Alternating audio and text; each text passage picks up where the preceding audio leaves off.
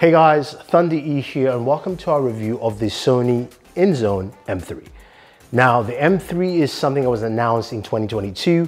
It's finally here in 2023 and we checked out the M9 from Sony last year. Now the M9, if you recall, was a 4K gaming monitor with 144 Hz refresh rate. It was really nice. And what does the M3 bring to the table? First of all, side by side, they look similar design, but they are clearly very different. With the M9 on the left, the M3 on the right, the M3 brings something quite unique. This is a 1080p 27-inch IPS gaming monitor with a refresh rate of 240 Hz. So you're getting, of course, that fast refresh rate, especially for gamers who are looking for, quick action, activity, all that fun stuff that you need. Now, response time you get is also 1 millisecond, so you've got all that built into this monitor. This is a HDR 400 monitor, so it's brighter in certain scenes. Now, when you look at the monitor itself, you've got the same features you have in the M9, where it tilts up and down, you can slide it back and forth. Now, I didn't mention this the first time with the M9. I do like the way the design of the stand is, but it does hinder if you have a smaller desk because it would take up a lot of the footprint of the desk the way it's actually laid out. That's just an FYI for you guys out there, but it works out pretty well. Now, in terms of ports, you've got one display port, two HDMI 2.1 port, of course, which means it supports variable refresh rates. You've got 3 USB ports, and it also has a built-in KVM. This is something we saw with the M9 from last year, and that's a pretty cool feature, again, allowing you to switch and toggle between multiple devices and of course still using your keyboard and mouse connected. Absolutely lovely. Now, what does that mean for all this in terms of pricing? This is where Sony still does the same magic they did with the M9.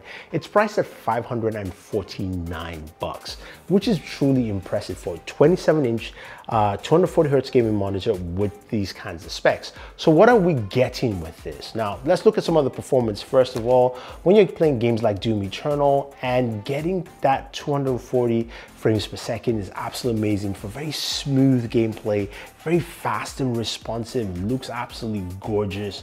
Gameplay feels good. And again, for a gamer who is a pro gamer or at least is trying to be an elite gamer, this will help you, of course, with those faster refresh rates. Now, the INZONE M3 also comes with a lot of the features that you'd expect from the M9. So you have the software, which you can download just like the M9 and use that, of course, to navigate the controls of the monitor itself. Or you can actually do that with the physical buttons right behind. There is a toggle joystick as well as a power button on the back. Allows you to toggle between some of the cool features. There's some game features like an FPS counter. Of course, you've got your different gaming modes, FPS, Game 1, Game 2, custom, RTS, all that fun stuff. And of course, you can toggle between your settings to customize this. Now, you can do a lot of that toggling pretty great, but because this is an INZONE monitor, it means that it also works with your PlayStation 5.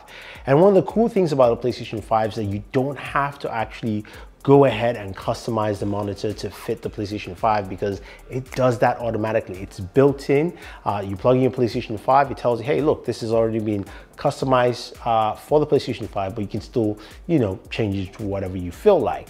And that allows for some really crisp, beautiful gameplay.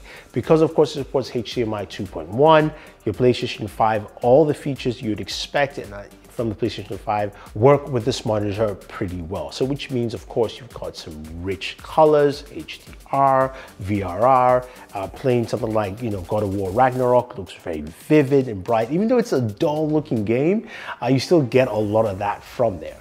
Now on the other side, it's got built-in speakers, two 2-watt speakers. Let's hear how they sound and I'll tell you what I think.